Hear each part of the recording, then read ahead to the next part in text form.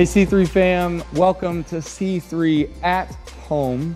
It is Independence Day, so hopefully you're celebrating freedom with family and friends. I know today is going to be fantastic. We're right in the middle of our Summer in the Psalms, or as some have said, Summer in the Palms. However you want to say it, I really enjoyed it. I know you're going to enjoy it. So I want to encourage you real quickly to lean in. To not just settle back and just kind of, well, I'll let them do their thing on the screen. I'd love for you to jump in as best you can, lean in as best you can, stand up for worship, pray when there's prayer time, open your Bible when they're preaching, all that good stuff. And I do want to let you know we got a special guest today. Aaron Snow from C3 North Atlanta is leading us in our Summer in the Psalms message today. So I'm really excited about that. So let's get ready to worship. Let me pray over you guys. Lord, I thank you for this amazing church. So thankful for this community. And we are thankful right now that we live in freedom. I know there are a lot of things that we got to sort out as a country, a lot of things to talk through, but I'm thankful that we can. I'm thankful that we can talk it through and walk it through. And so we are thankful for all those who have made this day a possibility. I pray that there is life today. I pray that as we dig into the Psalms, there is continual growth in us, and that we, as we read the liturgy of the exiles, that we would remind ourselves that we are all pursuing the same thing, that heaven would come on earth, that the kingdom of God would be present in our everyday. In Jesus' name, amen. All right, let's worship together.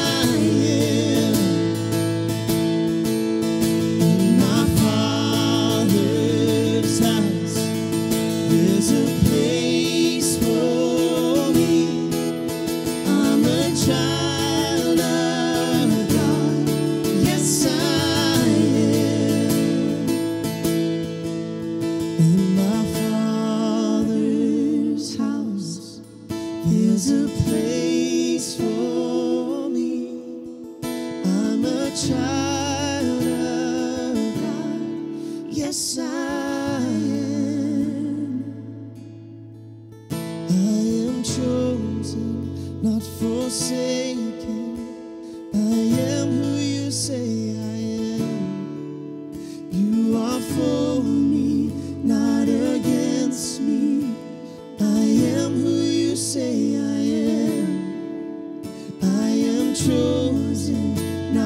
forsaken. I am who you say I am. You are for me, not against me. I am who you say I am. I am chosen, not forsaken. I am who you say I am. You are for me, not against me. I am who you say I am. Oh, I am who you say I am. Oh, I am who you say I am. When the sun sets free, oh, he's free indeed. I'm a child of God. Yes, I am. In my Father's house, there's a place for me. I'm a child of God. Yes, I am.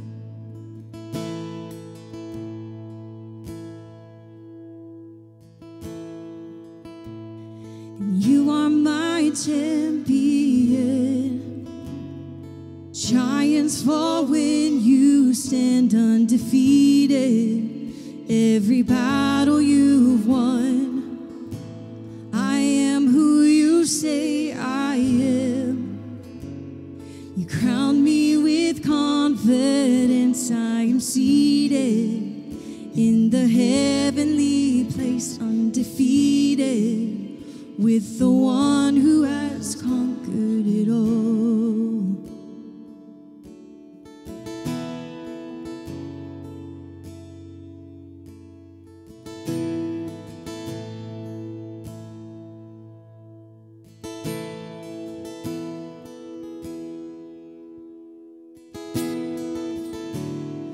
When I lift my voice and shout, every wall comes crashing down.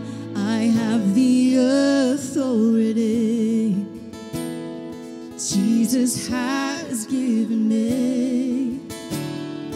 When I open up my mouth, miracles start breaking out. I have the authority Jesus has given me. When I lift my voice and shout, every wall comes crashing down. I have the authority Jesus has given me. When I open up my mouth, miracles start breaking out. I have the authority Jesus has given me. You are my champion. Giants fall when you stand undefeated. Every battle you've won. I am who you say I am. Crown me with confidence. I am seated in the heavenly place, undefeated, with the one who has conquered it all.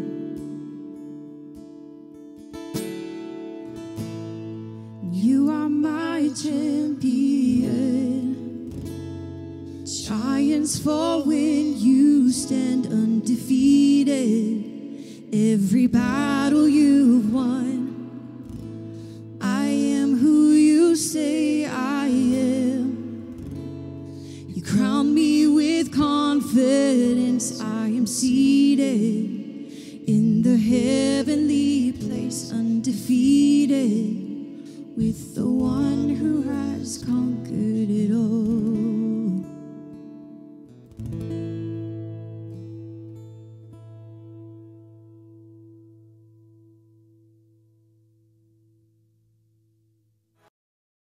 Hey, good morning, C3 Fort Worth. It's Pastor Aaron here, and I am so humbled and honored to be sharing and encouraging you this morning in your Psalms for the Summer, or our Summer of Psalms series. I wish I was there with you in person, if I was being honest with you. I love that we can do this, but there's nothing like gathering together as the body of Christ. And Katie and I so miss you.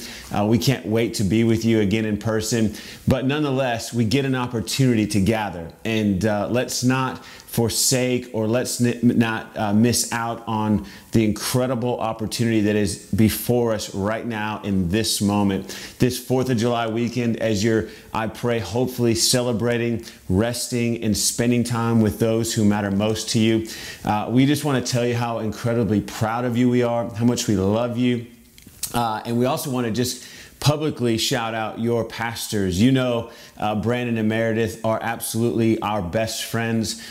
We love them with all of our heart. We love their boys. They are like our nephews. I would do anything for them. And so I just want you to just be praying for your pastors. I want you to be just covering them and lifting them up as they're resting this weekend. And just pray that God would continue to use them and speak through them and encourage them with His incredible power, His Spirit, and most importantly, with the peace that comes from just rest in His presence. So we love you. We love your pastors. We love Fort Worth. It is a city for Jesus. And I believe that the word that God has put on my heart for you this morning would help us to not only claim that, but stand boldly on that promise. So it's July 4th. We're celebrating, but there's no one greater to celebrate than the incredible King of Kings and Lord of Lords. So this morning, let's just take 30 seconds right now, wherever you are. Maybe you're at home, maybe you're by the pool, maybe you're at the beach, maybe you're sleeping in, wherever you are. Let's just take 30 seconds to just give our God praise and just thank Him for all the wonderful things He's done in our life, His power, His might, His strength, and His courage. Come on, how good is it just to give God thanks? I pray that you're clapping, you're shouting, you're thanking Him for your miracle, you're thanking Him for His blessings, you're thanking Him for the incredible favor that you've experienced in your life. You're thanking Him for the air you breathe. Right now, you're thanking Him for the bed you got to sleep in this last night. Father, whatever it is, we pray that we thank You for it. We honor You and we glorify You because You are worthy to be praised. You are worthy to be celebrated. You are the incredible King of Kings and Lord of Lords, and we love You in Jesus' name. Amen and amen. Hey, so I want to share with you out of Psalm 48. Psalm 48. And I'm going to read to you in its entirety. And then I believe that the Lord has shown me 4 things in this particular psalm that I pray would encourage you and would help you discover and to uncover and to, more importantly, stand boldly in a word that I believe is for you and for your church and for your community right now in this season. So turn with me in your Bibles to the book of Psalm 48. Psalm 48. And I'm going to read to you out of the New Living Translation. And it says this: How great is the Lord, how deserving of praise, in the city of our God, which sits on His holy mountain. It is high and magnificent. The whole earth rejoices to see it. Mount Zion, the holy mountain, is the city of the great King. God Himself is in Jerusalem's towers, revealing Himself as its defender. Verse 4, the king of the earth joined forces and advanced against the city, but when they saw it, they were stunned, they were terrified, and they ran away. They were gripped with terror and withered in pain like a woman in labor. You destroyed them like the mighty ships of Tarshish, shattered by a powerful east wind. We had heard of the city's glory, but now we have seen it ourselves. The city of the Lord of heaven's armies. It is the city of our God. He will make it safe forever. Verse 9, O God, we meditate on Your unfailing love as we worship in Your temple. As Your name deserves, O God, You will be praised to the ends of the earth. Your strong right hand is filled with victory. Let the people on Mount Zion rejoice. Let all the towns of Judah be glad because of your justice. In verse 12, last section, go inspect the city of Jerusalem. Walk around and count the many towers. Take note of the fortified walls and tour all the citadels, that you may describe them to future generations. For that is what God is like. He is our God forever and ever, and He will guide us until we die. I've titled this message, and I believe that this is a prophetic word for you and for your church in this season, that you are God's special city. You are God's special city. You individually, but you collectively as the body of Christ, as C3 Fort Worth, are God's special city. And I want to break down this psalm into 4 parts. I believe that the Lord has shown me specifically 4 things that we can draw from this psalm specifically that would help us to not only to claim, but to stand boldly as God's special city. Come on, somebody say, I am God's special city. Now say, we are God's special city. Okay, part 1, verses 1 through 3. The Lord, I want to summarize it with a statement. Okay, so verses 1 through 3 in Psalms 48, the Lord, the King, resides in Zion. The first 3 verses of our psalm today help us to identify and to recognize and to know that the Lord, the King, the only King, resides in Zion. I want to help you understand just a little bit of theology here around the word Zion, or specifically Mount Zion as it's referenced in Scripture.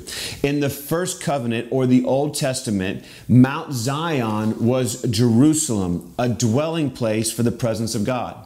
It was a place where the Israelites came to worship the Lord. Okay, so that's the first covenant. That is the Old Testament definition or description of Mount Zion. It was a dwelling place for the presence of God, a place where the Israelites came to worship the Lord. Okay, but when we look at Mount Zion in the New Testament, or what some might also submit as the second covenant, what we find is that Jesus instructs His disciples to wait to be filled with the power of the Holy Spirit. Okay, we learn that in the beginning of Acts, in the Gospel of Luke as well. And as we receive that power, we are filled and empowered to go be carriers of His presence to all the earth.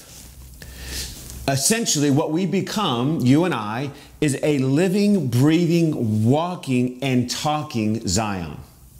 So in the first covenant, the Old Testament, Mount Zion was a place. In the second covenant, the New Testament, Mount Zion becomes a people. Psalms 132 and 13 says this: for the Lord has chosen Zion as He has desired it for His dwelling place. Okay, so the Lord has chosen Zion.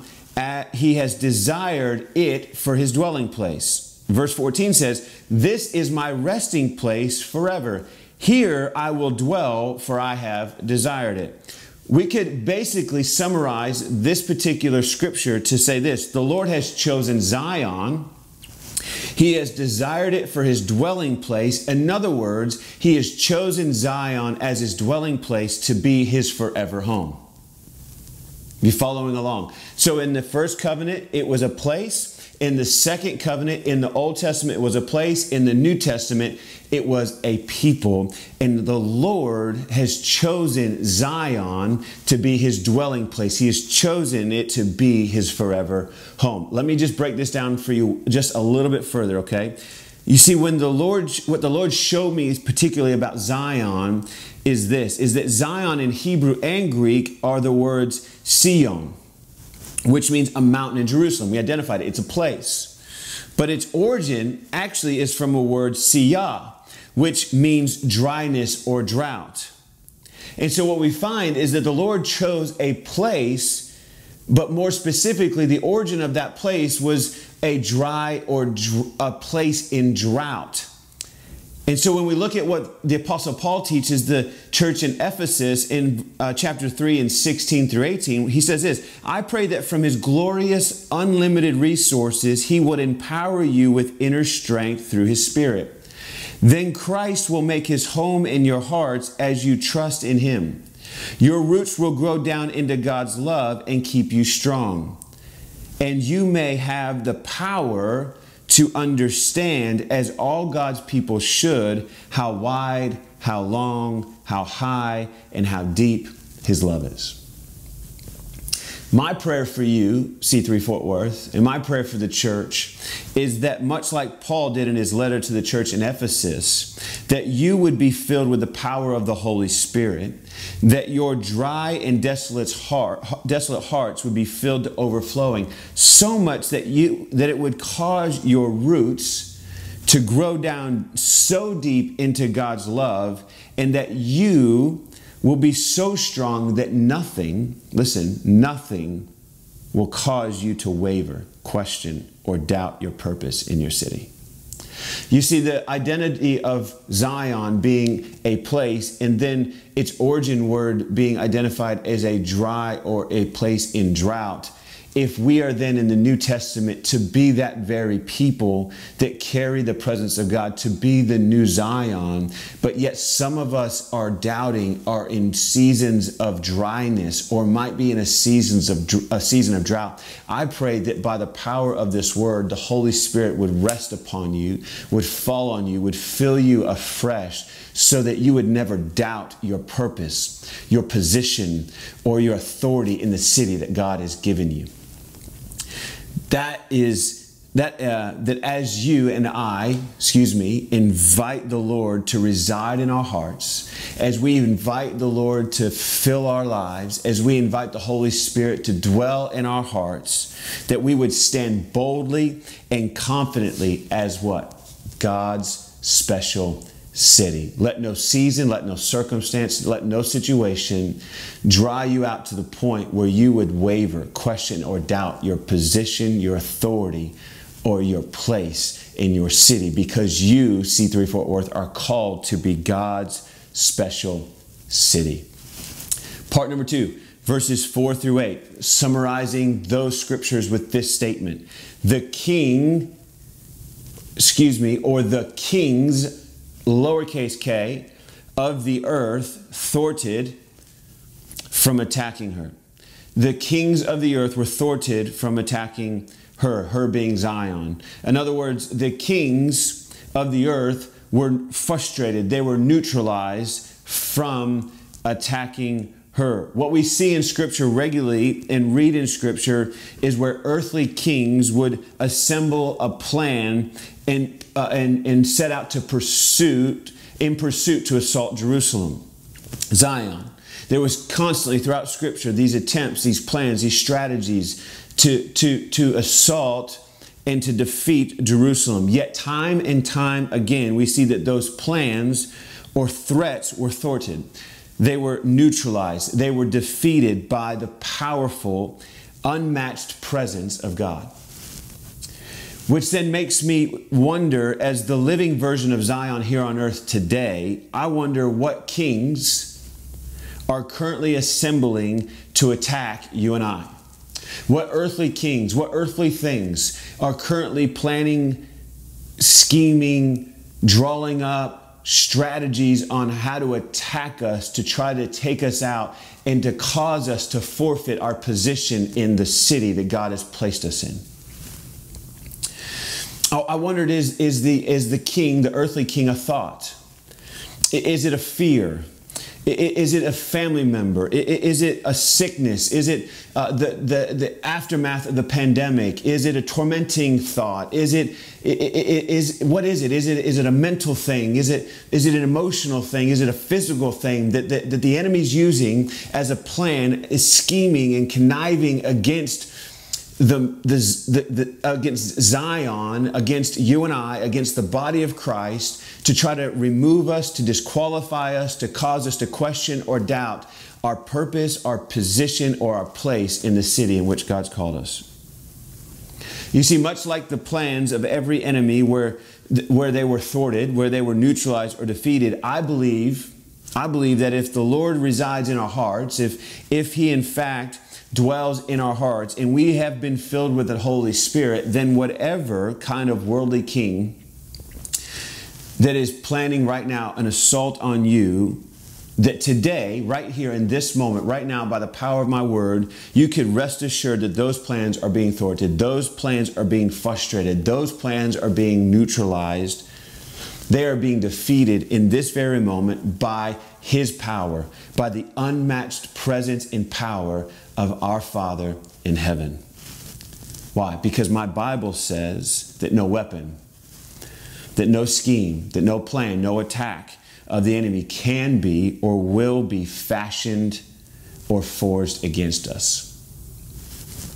Because we are sons and daughters of the living God, and because we are sons and daughters of the living God, that makes us sons and daughters of the King of Kings and the Lord of Lords. And I love what the Apostle Paul encourages the church in Corinth in 1 Corinthians 3:16. He says, "Do you not know that you are God's temple?"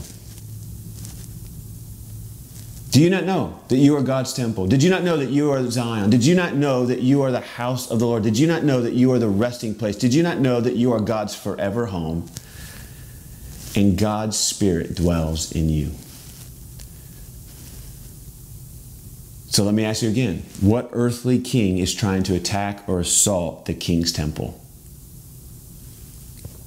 I'm declaring that those plans are being thwarted right now by the power of the Holy Spirit. And that you would stand victorious, that you would stand in your place, and you would take your position confidently and boldly as God's special city. Part 3, verses 9 through 11. Let me summarize those passages of Scripture with this statement. The Lord's presence brings joy to His people. The Lord's presence brings joy to His people. Psalm 16 and 11 says this, "You will show me the way of life, granting me the joy of your presence and the pleasures of living with you forever." I love that. I love that. You will show me the way of life, granting me the joy of your presence and the pleasures of living with you forever. Psalms 48 and 9 say, "Oh God, we meditate." In other words, we ponder, we reflect, we think on your unfailing love. This is specifically now in our text for today, Psalm 48 and 9. We meditate, we ponder, we reflect, we think on your unfailing love. That unfailing love can be defined as your goodness, your kindness, your mercy, your righteousness. And as we worship in your temple, as your name deserves, O God, you will be praised. In other words, you will be glorified, you will be honored, you will be celebrated to the ends of the earth, and your strong right hand is filled with victory. When we ponder or meditate on His love for us, we pause and we just think and we meditate and we reflect on His love for us, it's then when we are reminded of what He has done for us. Remember at the beginning, we celebrated Him. What has He done for you? What's the grace you've experienced? What's the forgiveness you've experienced? What's the healing you've experienced? What's the miracle you've experienced? When we ponder, when we meditate on His love, we then are reminded of what He has done for us. That becomes our witness. And when we are filled with the Holy Spirit, it's when our praise, our confession reaches the ends of the earth. It's when we ponder and remember what He's done for us when we meditate on those things and we're reminded of that which he's done for us, it then leads us to a shout of praise, to a place of praise, to a place of confession. And it's then that our praise and our confession has the power to reach the ends of the earth. Why? Because if each of us would just meditate and ponder on what he's done for us and then begin to thank him for it and praise him for it, imagine the people we might reach with just our praise. You see, I believe that some of you and some of us particularly have been so consumed by the attacks of the enemy, so consumed with the plans of the enemy, the earthly kings that have been plotting and scheming and conniving against you. You've been so consumed with it. You've been so gripped in fear by it that you have forgotten you are a son or daughter of God, and that he has defeated the plans of the enemy. It's almost as if you forgot that he prepared a table for you in the presence of your enemies.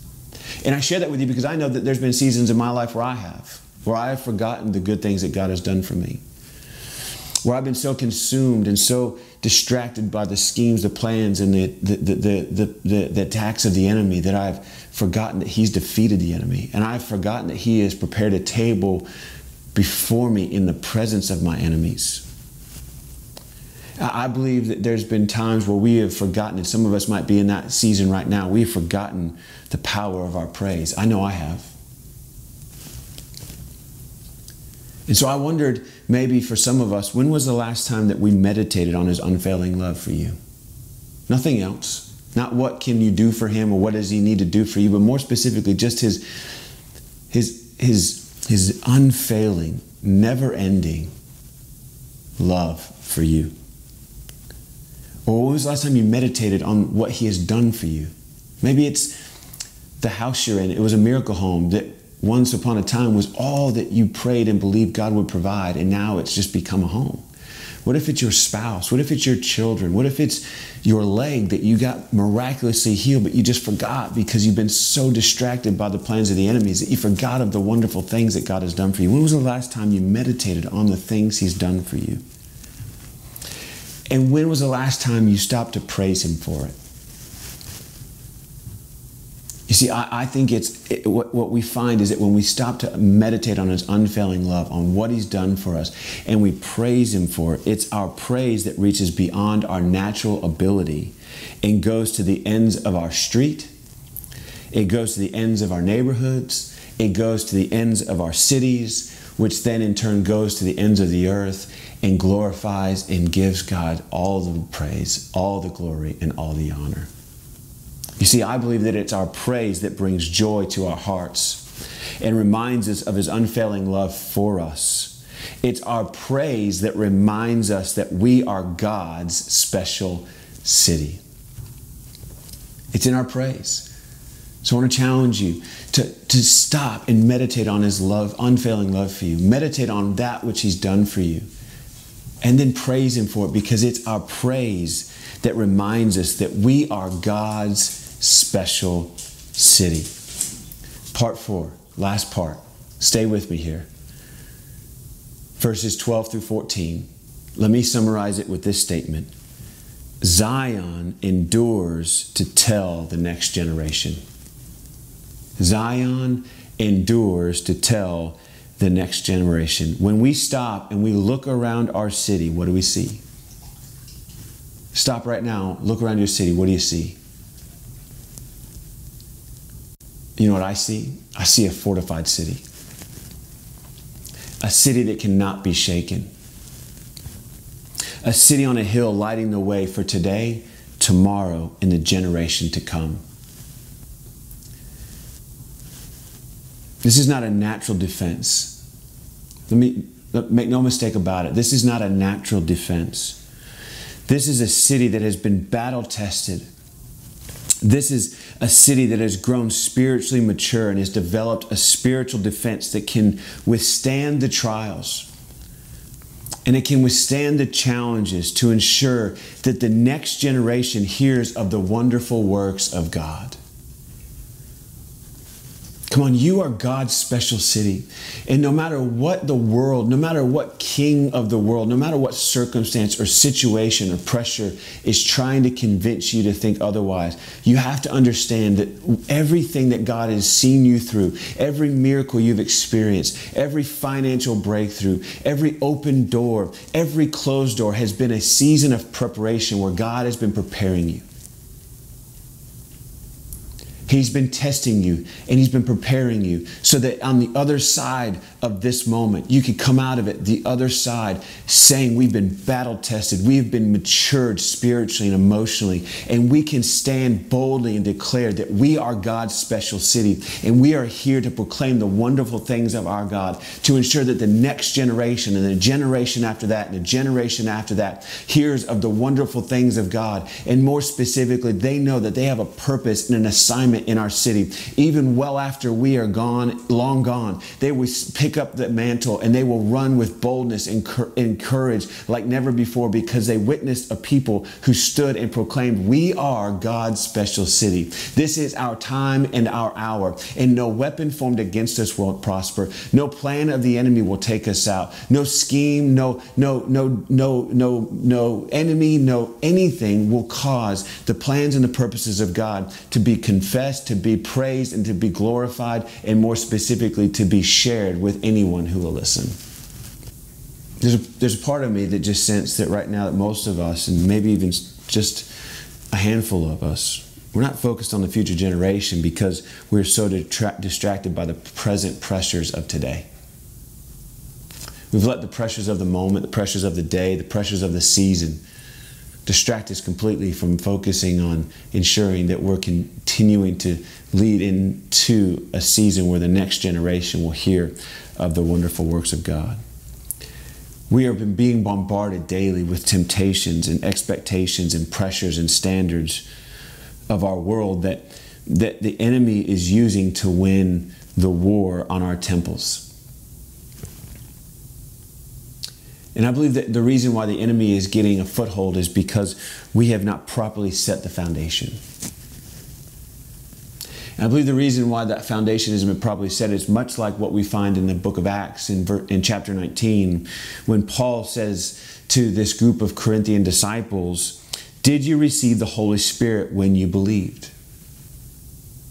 When you received Jesus as your Lord and Savior, did you receive the gift of the Holy Spirit? To which they answered, we've never even heard of the Holy Spirit.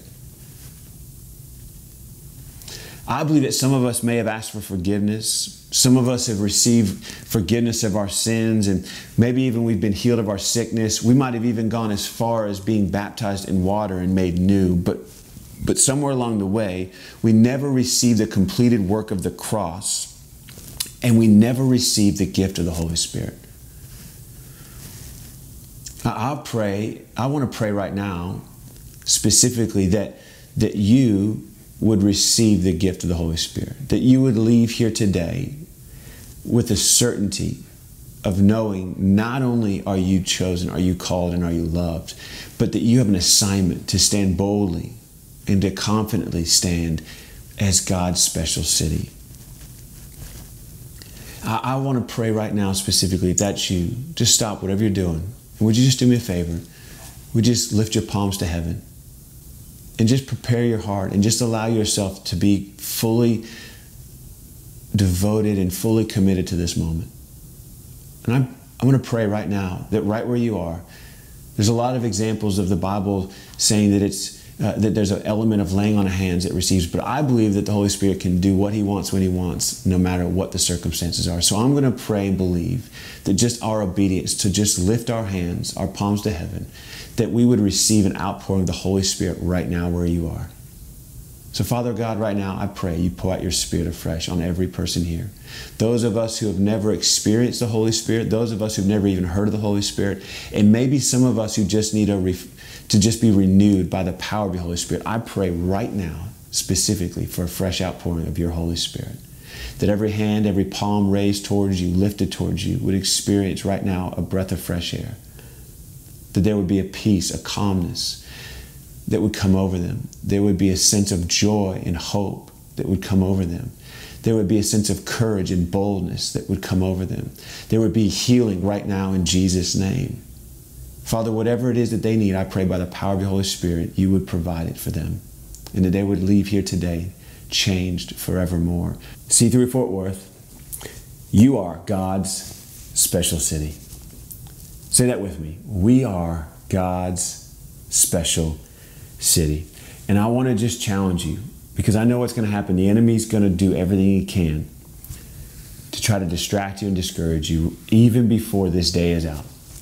But I want you to hold true to that. And I want you to stand confidently and claim that word for you, for your family, but more specifically for your city and for your church. We are God's special city. And I want to encourage you not to let the worldly king pressure or standards tell you differently.